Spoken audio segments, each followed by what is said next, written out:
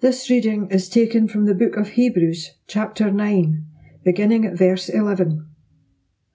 When Christ came as high priest of the good things that are already here, he went through the greater and more perfect tabernacle that is not man-made, that is to say, not a part of this creation.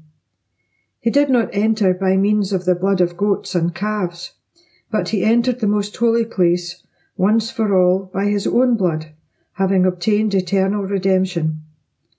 The blood of goats and bulls and the ashes of a heifer, sprinkled on those who are ceremonially unclean, sanctify them so that they are outwardly clean. How much more then will the blood of Christ, who through the eternal Spirit offered himself unblemished to God, cleanse our consciences from acts that lead to death, so that we may serve the living God.